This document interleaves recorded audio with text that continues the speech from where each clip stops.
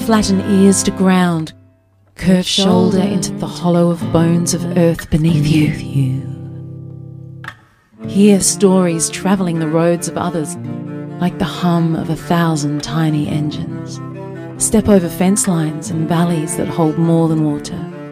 Follow the fading shriek of siren, a sigh from another room, the conversation of birds.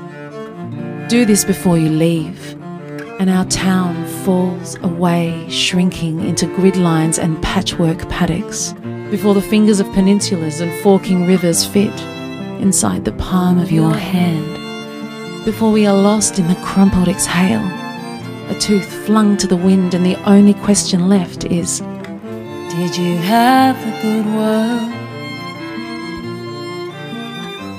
before all of that? Go close to the nameless streets that lead to mouths full of untapped words, tuned to the hum of 1,000 tiny engines.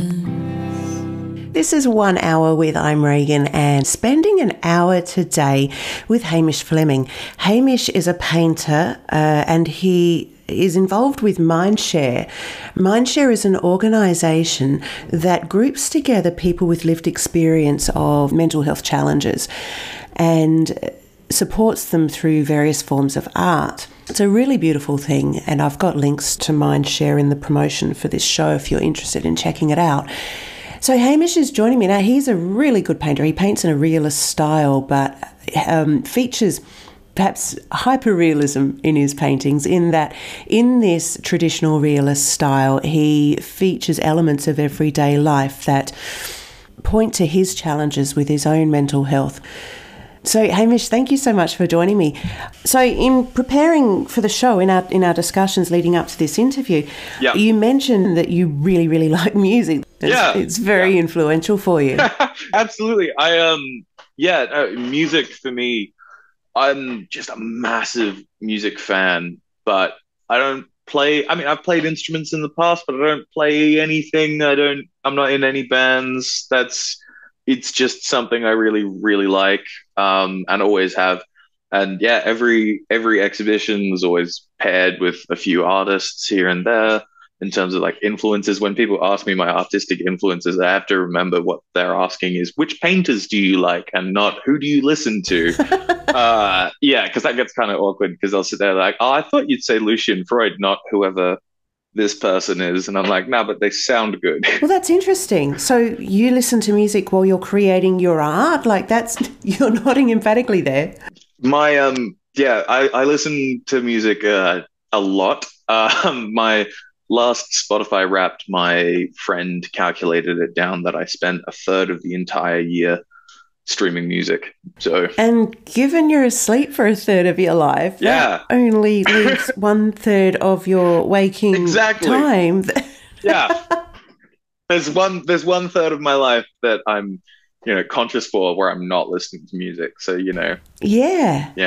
you have a preferred genre for creating, or what patterns have you noticed? So I'm very much trying to guide my mood.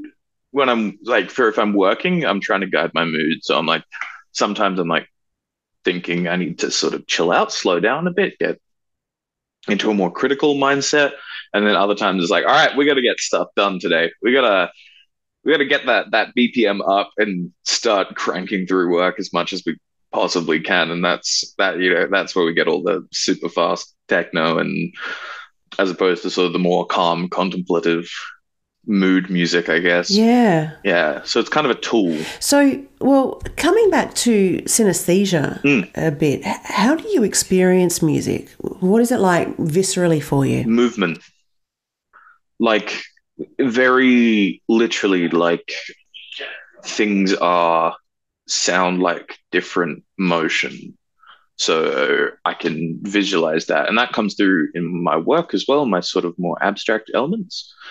But yeah, there's a degree of there's easily a mental visual that pops up, and it's movement. It's a movement. So it's very much motion, which I think is why I like it so much in relation to painting, because painting is very heavily drawn in on motion and rhythm, and the excellent paintings are always, you can talk about the rhythm of the brushstrokes or the rhythm of the composition. And so music for me is perfect for that. Translates. It's not a jump in my brain. It's a cohesive translation. Now, your paintings are very good, doesn't cut it. They're very good. Thank you. And you have got an exhibition on at the moment, which we'll talk about a little later on, as well as Mindshare. We'll touch on that too. So how did you come to be involved in Mindshare and, I guess, perhaps preceding that, your painting? Yeah, so I'll just cover Mindshare just so we got like a little bit of an intro into that. So Mindshare is a mental health sort of focused exhibition program across multiple venues in the city. I entered into it because I make a lot of art that's subtly or unsubtly about mental health. And that it's aptly titled. It's a mind share. People sharing how their minds work. So everything from neurodivergency to various mental health struggles and triumphs. In terms of how did I get into painting, I come from a very academic family, actually. My mum is a nurse, my dad is a scientist, and my brother's an engineer. So I'm kind of a little bit of a wild card. You're the black sheep? I am not what they signed up for. Yeah. So I was there'll be sitting in dinner table conversations being like, I'm doing lab reports today while I'm setting up this department in medicine. I don't know, studying bridges. What do engineers do? Then I'll be sitting there being like, well, I've painted some pictures and now I'm going to try and turn them into some money. So, yeah, a bit of a wild card.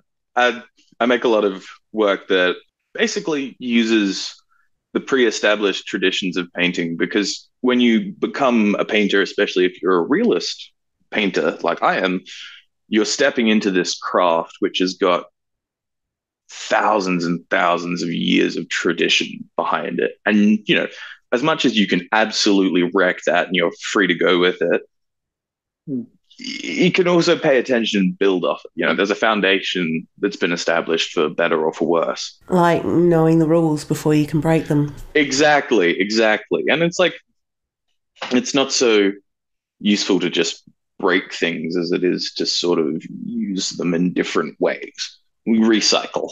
Art is a lot of recycling. But I use the traditions of still life and portraiture, which are these really old classical formats, to go into depth about sort of more emotional stuff as opposed to more how something looks, and to address contemporary life and stuff that it's not even the stuff in capital letters that we don't want to talk about. It's not like capital T taboos. It's just stuff that we don't discuss. We just don't, because we don't think about it. We don't consider it enough, but it's the stuff that binds us together. So what do you identify with in terms of your mental health? So I've got sort of PTSD, anxiety, and I have ADHD and major depressive disorder. What it turned out was it's ADHD. It's the hyperactivity, the attention deficit hyperactivity disorder. So that sounds like a real kind of contradiction in a way. You've got the downers of the anxiety and depression, but ADHD is a real upper. How do they interrelate? It's tricky because ADHD is like you're wired all the time. I mean, taking ADHD medication is something that sort of steadies you down, but it's literally a high-grade stimulant, which is weird. So it's like, I'm sad, but I'm going fast. Double speed. And that's where you get the problems with PTSD-based anxiety and also just general anxiety. It's a weird little mix. It's probably the area of my mental health I understand the least about, but I've done the most work in trying to get through. But when you have things like spirals like that, usually slow, steadily building anxiety that comes from somewhere, I can sometimes get that out of nowhere on a split second and it picks up immediately. So my brain just takes it, runs with it, and we can go from, chilling walking through the city and to completely high strung, wired and stressed in a matter of seconds, which is tricky. So you mentioned that your paintings have underlying metaphor that reference your mental health struggles. Yeah. Can you take one of your paintings and talk me through that? Yeah. So the easiest one for me to jump to is I've got a very classical looking still life of a set of dishes, which looks normal and pleasant from a distance. But they're dirty dishes. They're the dirty dishes that I forget to put in, for example, the dishwasher, because I lack executive function as part of having ADHD. So I know, and I know enough to make a painting about it, but not enough to actually get up and put it in the dishwasher, which is incredibly frustrating. I'm the king of locking my keys in my own car, for example. But yeah, so that's a really on the nose type one, sort of having low energy, low executive function. But also a lot of the images I create have a lot of, basically we hold quiet tension in a tone. So we hold a level of intensity that is not in your face. It's not brutal. It's, well, a little bit, but it's not so punchy. It sits there. It's underlying. It's a steady level of tension, what we call delicate tension. And, well, speaking of delicate tension, we are going to hear about the three people Hamish would like to spend an hour with throughout the course of this show very, very soon.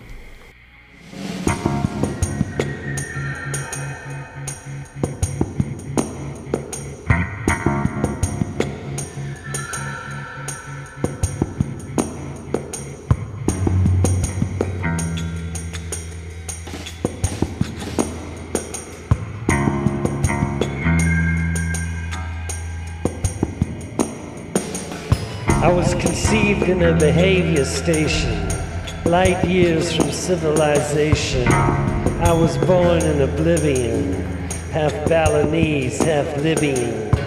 My father was affected, my mother was a specter. As earthmen battle for their skins, I come down with the aliens.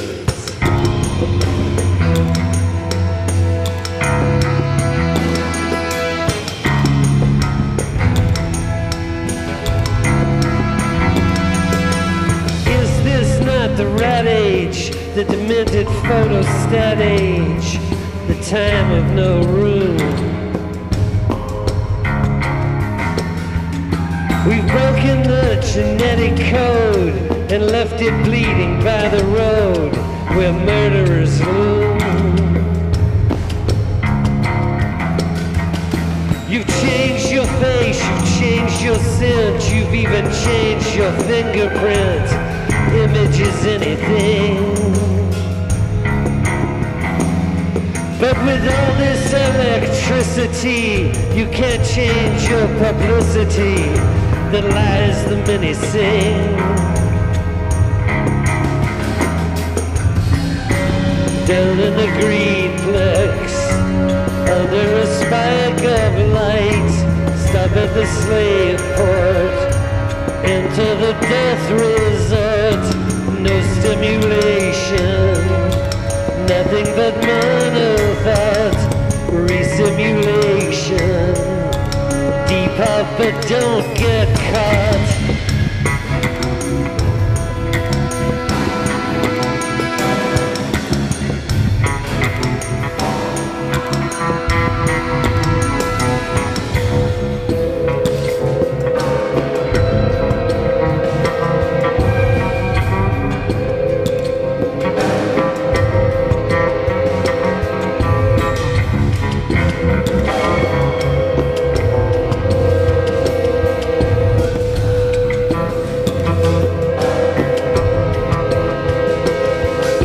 I dream to surf the roady ocean, negotiate meaning with no emotion.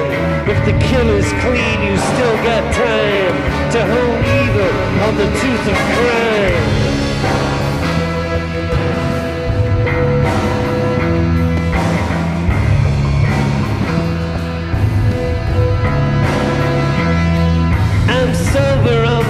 escapes of wrath while running down the psychopath. Is this not a cruel world? Good morning, little schoolgirl. It's the rat age. It's the rat age. It's the rat age.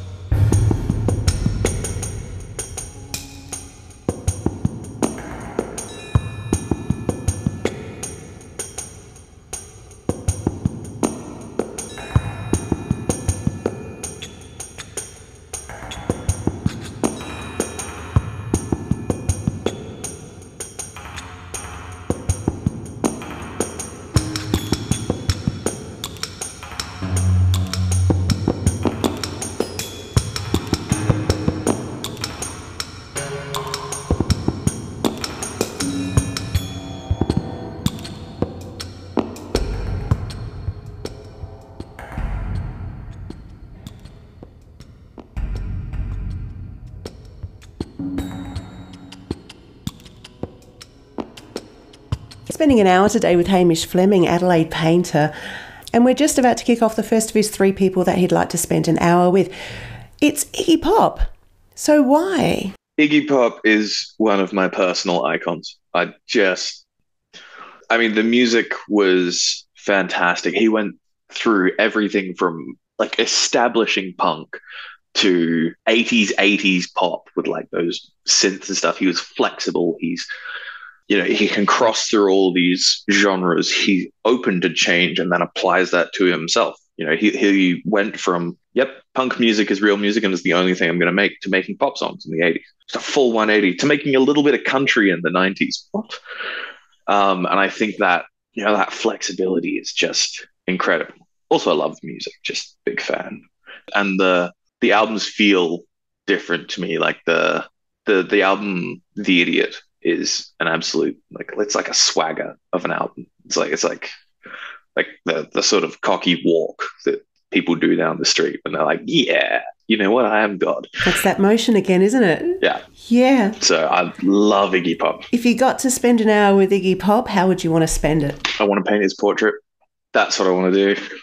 If I ever by any remote chance get the opportunity, I will go for it. But I would love to do that because portrait painting is portrait sittings is like one of the most intimate, weird, abstract versions of an interview. It's so personal and people react to it so differently. I've had some people who are like, fundamentally, this is very strange because you're just watching me and it's a bit weird. Whereas I've had other people being like, I feel more acceptable as a human being now, because I didn't have to do anything. You just sat and acknowledged that I exist. And I think, that's part of what we need sometimes, is just for someone to go, yep, I see you. And I'm going to respond to that in some way as well. And I would love to see how he reacts. I'm just super curious. And I feel like it's the best kind of artistic conversation I could have with an artist that I admire so much. And it would be a really cool portrait as well. No idea how that would come out. Probably quite gritty. It's me and it is him. So, yeah. Would you paint it in your style where you're kind of hiding that hyper realism in it? The quiet tension? Yeah. Oh, yeah. Oh, I'd be like... What would you put in it for that? Look, naturally, it being Iggy Pop, it's going to be shirtless. It's the classic icon Iggy Pop. Hasn't worn a shirt in 30 years. I would, in a real contrast of how he's usually depicted in media and promotion and everything, I would sit him down calmly and just have him probably either looking off to the distance or making eye contact. A calm 𝗪𝗑𝗄𝗵, which seems like an oxymoron, but I feel like that would be something.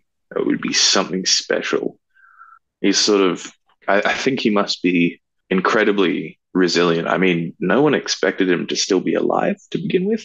Early punk scene way back in 1968, still going strong.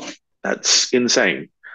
So I feel like he must be somewhere in his psyche, he must have a quiet resilience. And I want to find that.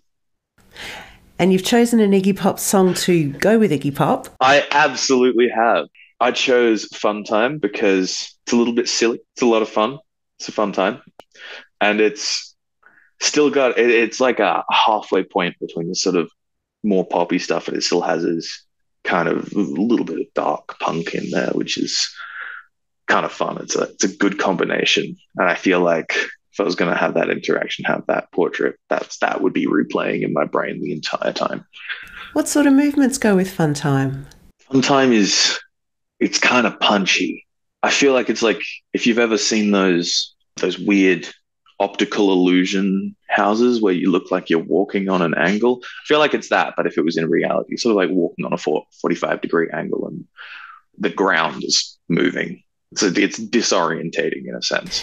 Which is really interesting considering you want to paint Iggy being calm. Very grounded. Yeah. I want to stop the ship. Yeah. Yeah. So this is 𝗪𝗑𝗄𝗵, Fun Time.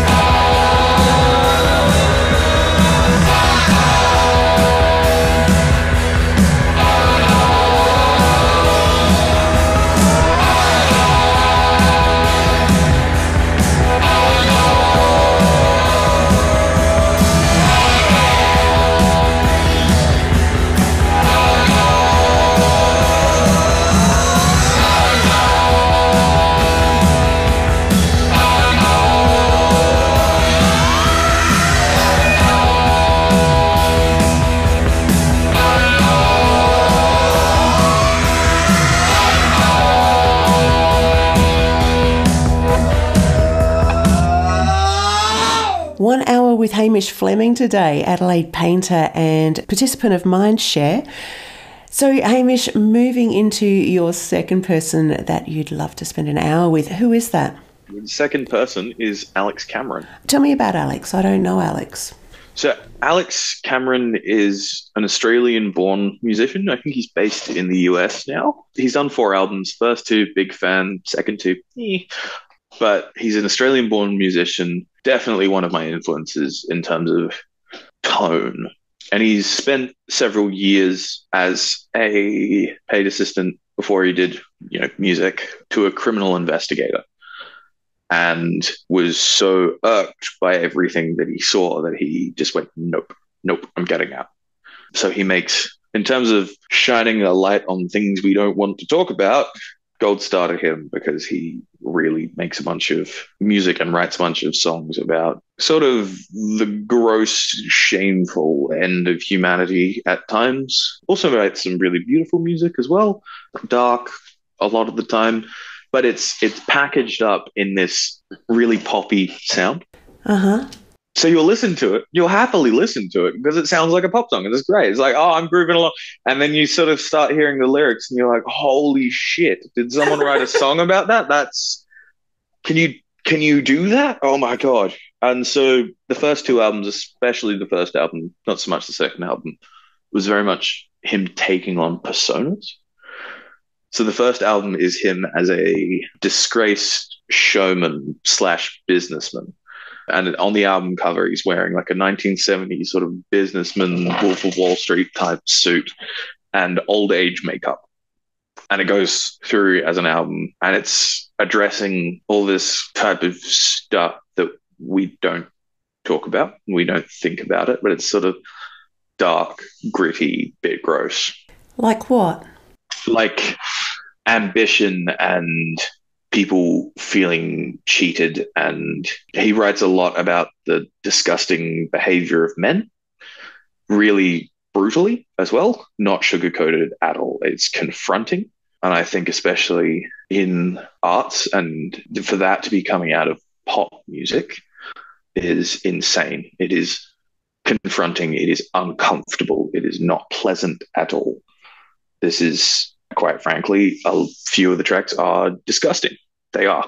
But it really exposes it all. And it's coming from a lot of personal experience of the things he saw doing the criminal investigator work. And it's delicately packaged up in pop sound so that it's more palatable. And I think I have a great deal of admiration for that, to take something so fundamentally vile and package it in a way where it is going to get to people. They are going to look at it or listen to it. And it's sort of, instead of having super, super confronting work that is completely packaged up as a confrontation, which kind of turns people aside, you sort of lure them in a little bit. And then we start talking about these sorts of things. Which is what you do in your work. Yeah. So does Alex kind of set the tone for your work? Yeah, I reckon a couple of tracks off the first album solidly influenced me. I'm not quite going into that level of terrible societal behavior. I'm more sort of like, we're all a bit gross, just as human beings. We leave dishes everywhere. We have status quo and whatnot, but fundamentally, at the end of the day, we're all a bit gross. We're all a bit disgusting. We're all a bit kind of ridiculous. But also, the modern world is ridiculously intense, and how any of us are getting through in this is highly commendable. But yeah, no, I reckon he had a solid...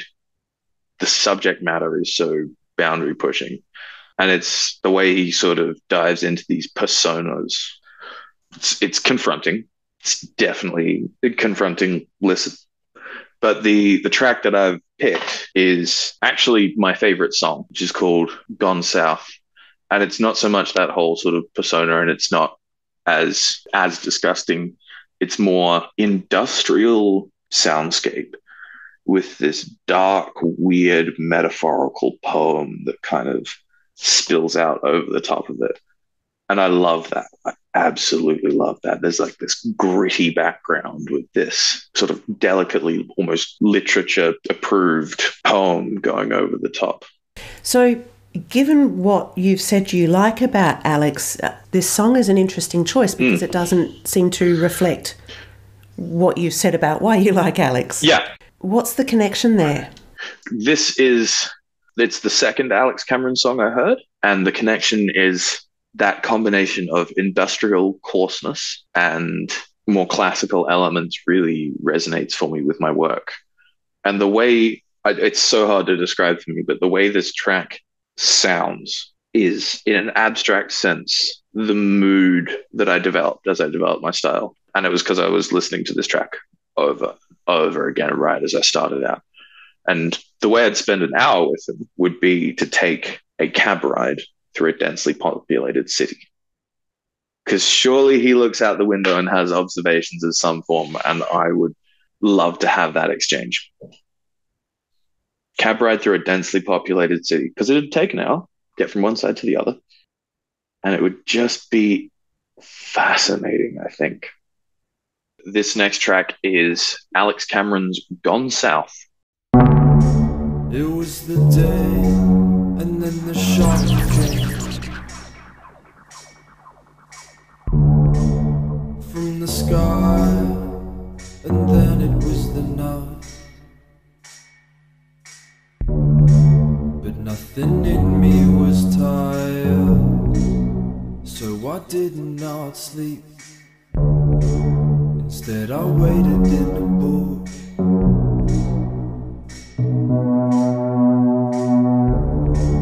I sat and walked, but no one came, except a rabbit and some dogs.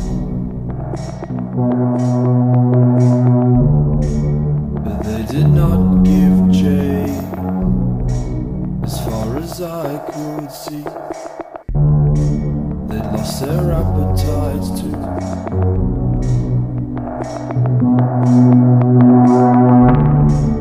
I spent some time making bird calls,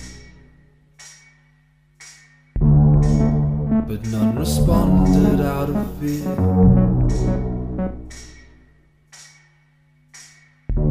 I dug myself a spider's hole, and it was hungry work. Then I ate from my geo-stash. I made some notes for my legacy, with some mud on a roll. But I was not fulfilled without an audience. After a while I gave up. I missed a plane flying overhead, through the sky and off into the night. I knew that I could not compete with that technology, so I designed a bear trap. I met by chance a great tall man. He said he had a room full of orphans. He had them working round the clock, preserving energy. He spoke about the keys to survival.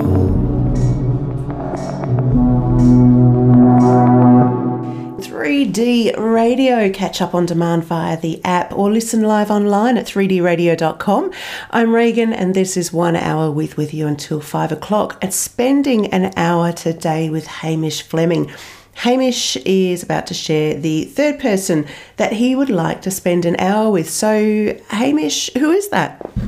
My third person is Alison Mosshart, who is one half of my favourite band, which is the two-piece outfit known as 𝗪𝗂𝗄𝗃, which is a grungy garage rock band that started in the early 2000s. And she's the vocalist and sort of backup guitarist, and also is in another band with Jack White of the White Stripes called The Dead Weather.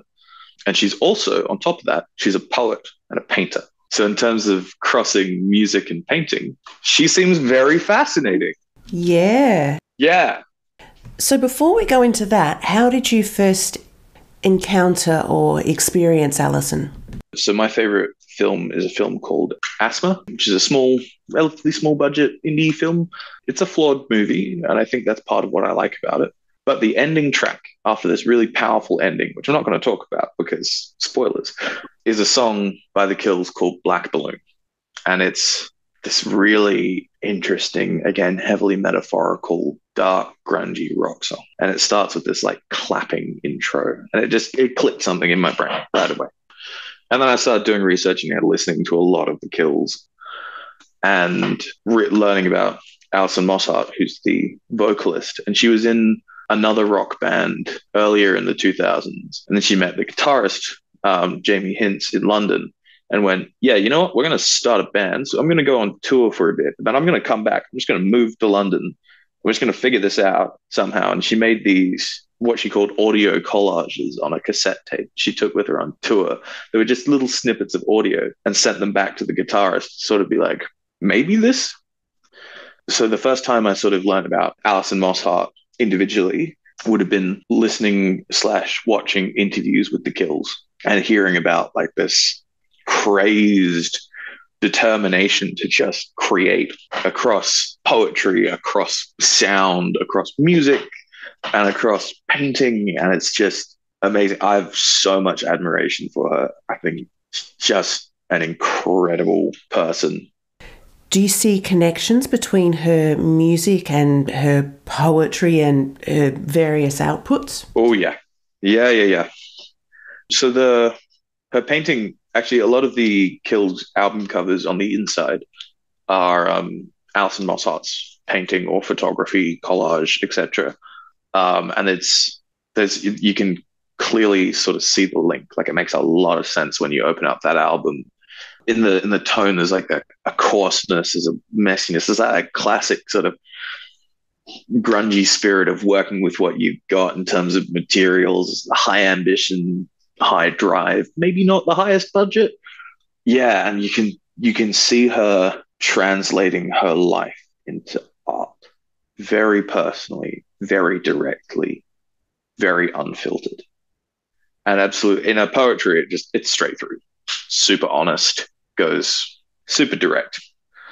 And then in the music, she's not as clear in the music because she's sort of either in bands with multiple other people or bands with another person, but in the songwriting, you can hear it. It's just this, it's a lot of the time, it's quite poetic, and it's either poetic or it's direct, really direct. And so, yeah, I think she translates all of those art forms really beautifully. And it's just this drive that she has to create, to put things out there. She's unstoppable. It's insane. All of the people you've chosen have all got that gritty realness and work with that metaphor and underlying stuff that people don't talk about. Yeah. You're very aware of that, aren't you? You came into this knowing with that awareness. I did. Yeah, I did come into this with an awareness because I think it's super important. As a painter, we are beyond the point where we need pretty paintings. That's just not their job anymore. We're beyond the point where we need particularly realistic paintings. I mean, I like doing it because I think it translates easier to an audience. But, we have cameras. If we want a photo, we take a photo. If we want to document things, we'll film them. But, we're beyond the point of needing pretty paintings. If we're going to paint now. There's something about a painting, like this old-fashioned traditional form of art that shows modern issues. It's that juxtaposition. That juxtaposition. And what's great is like packaging up something that's made about the disgusting parts of society in a pop tune. You take something that's all old and traditional and beautiful as a medium, and then you can show people things they didn't really want to see in that medium. The centerpiece for my exhibition is a painting of my couch, which is a 30-year-old couch now that is quite beat up, and has a lot of evidence of all the very normal but unspoken about parts of my life that are very standard issue for contemporary life. Again, packaged up wonderfully in the classical genre of painting. What song have you chosen, Hamish, to go with 𝗪𝗻𝗄𝗃𝗃? I have chosen a 𝗪𝗂𝗃𝗃𝗃 song because, again, 𝗪𝗂𝗃's favourite band. It was my introduction to 𝗪𝗻𝗄𝗃𝗃. Has my whole heart. And I've chosen Let It Drop, which is when I'm a little bit fed up with most things, I will chuck on this song. This song is like punchy and determined. It's got this thumping, you'll hear it in a moment, this thumping heavy drum in it. And it feels like the point of almost giving up, but knowing full well that that's absolutely not an option, nor is it going to happen. What movement goes with that? This is hitting something. This is like non-violently, this is like thumping a hand on a wall. And then also at the same time, I always think liquid running down a wall, being slapped or thumped at the same time. I'm seeing this at the Mona or somewhere like that. Liquid coming down the wall, like a really dry gyprock wall with some sort of sludge slowly creeping down it and someone's pounding away at it. It's almost defeated, but no, absolutely not. So the song, what is that again? This is The Kills featuring, of course, 𝗪𝗻𝗄𝗃𝗃 with Let It Drop.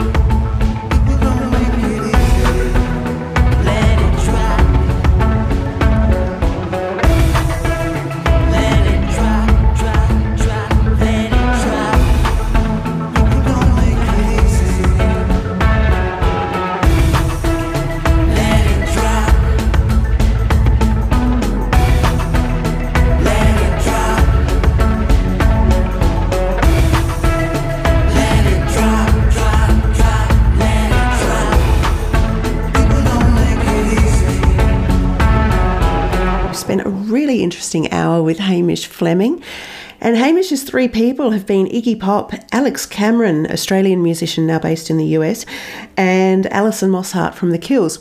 Now, Hamish, let's talk about you.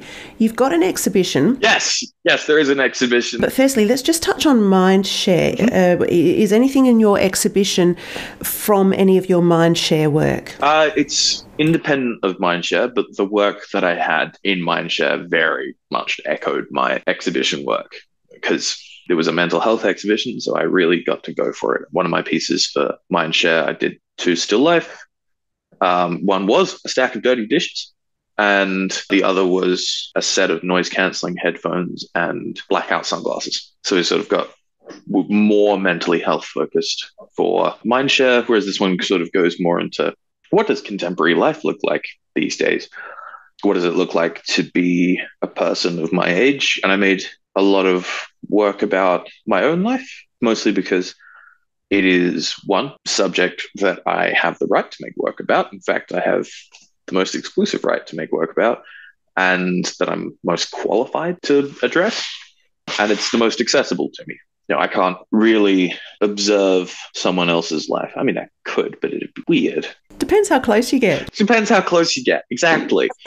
I can do that to whatever degree I deem necessary with my own life. I mean, word of caution on stepping back and observing your own life.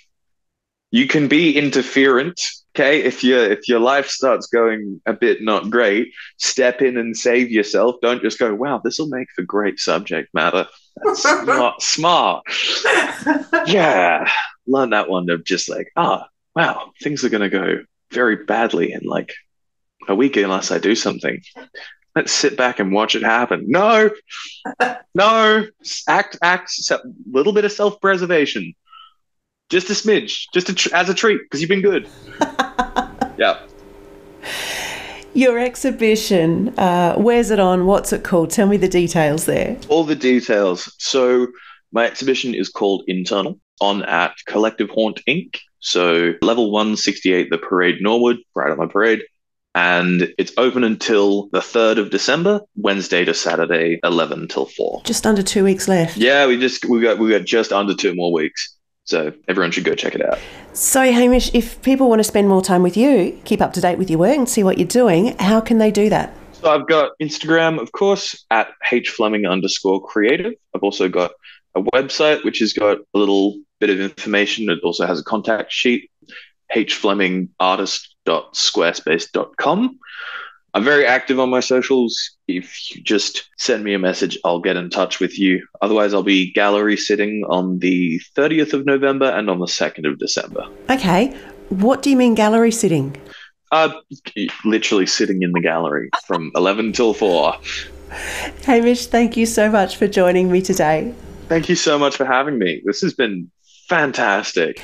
And this has been 1 hour with Hamish Fleming. If you're a creative and you're interested in being on the show, or if you just want to keep up to date, then head to the socials and search 1 hour with Raegan, Raegan. As always, I'll be back next Monday. Have yourself a fabulous week. The weather's getting better. Well, fingers crossed. Perfect to get out there and see and do something in our fabulous city.